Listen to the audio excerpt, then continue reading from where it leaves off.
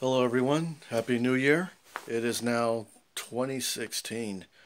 I can't believe that 2015 is already come and gone. 2015 was such an amazing year, particularly for me and hopefully for many of you too as well.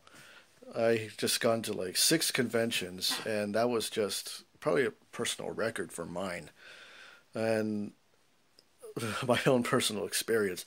And I'm looking forward to maybe going to even more this year. IkiCon is coming up in Austin. I'm kind of like undecided right now if I want to go or not, but if I can, I can. And if I can't, then the next convention will be UshiCon, which is one that takes place, in North Austin or Round Rock. That's a completely 18 and up only. It's one of my favorite conventions. It's small and it feels more like everybody knows each other, like a small town convention, like in itself. Although it's not from a small town, it's in North Austin, but it's everyone almost knows each other there, especially if you've been going for at least like more than 2 or 3 years, and you get to know everybody. I've even got to meet the and personally know the founder, and I'm not sure if I'm going to be going alone or with someone this time. Last year I went with someone, and hopefully someone can go with me this year, and I'm going to see if my cousin Roland can go with me, but he's not sure at the time, at this time right now. But 2015 is a very good year to reflect. A lot of good things happened. Like I got to meet Stan Lee. I got to meet a bunch of unexpected things that happened, like with my unexpected picture with Ming Na Wen.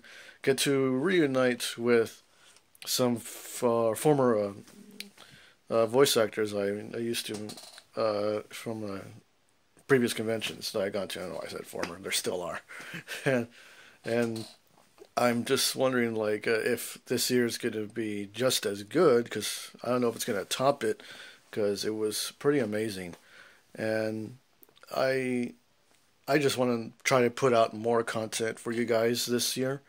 I'm actually, believe it or not, thinking of maybe starting a second YouTube channel where it becomes like more like professional looking, and where I try to like have a YouTube partnership where because I can't do that with this one because I use a lot of copyrighted content, for the sake of entertaining you guys. And I'm going to be a little more careful about it because I've been watching like other YouTubers in my spare time, and I get like inspired by it. And I have someone I know who works in a studio who can help me out with this new channel that I want to do. Of course, I also got to like upgrade my equipment and my software.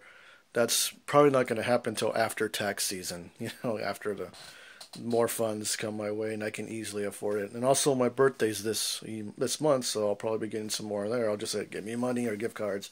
I need more equipment. and okay, so that's one thing for you guys to look forward to. And I'm gonna really like give it my all in that new YouTube channel. I haven't really decided on a name yet, but when it does happen, I'll be sure to post a new video, just a short one, so that it's quick and easy to find and understand which video it is, to all you subscribers to this channel, to help migrate over there, because I'll probably be spending more of my time and energy on that new channel. But that doesn't mean I'm abandoning this channel. I'll still upload to this, for anything that I can't upload in that channel because of like maybe copyright strikes, then I'll move to this one so that you guys can still see them, even if I'm unable to put it on a YouTube partnership channel.